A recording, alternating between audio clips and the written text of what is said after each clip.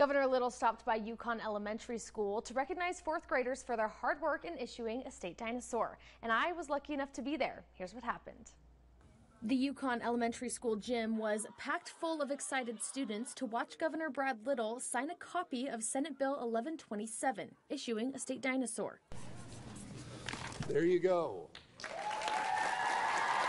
Representative Wendy Horman and Senator Kevin Cook were also there to congratulate the students. These legislators guided the fourth graders throughout the process. You all got your hearts and your hands and your minds engaged in learning. I congratulate you for your hard work and all of your efforts, and it's exciting.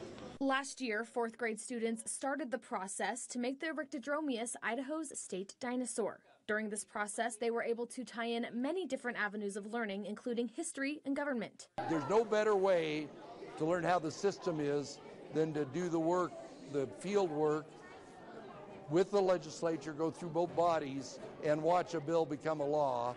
Good education always requires engagement, and as you can see in here, we got a lot of engagement. Reporting in Ucon, I'm Kaylee Galaviz.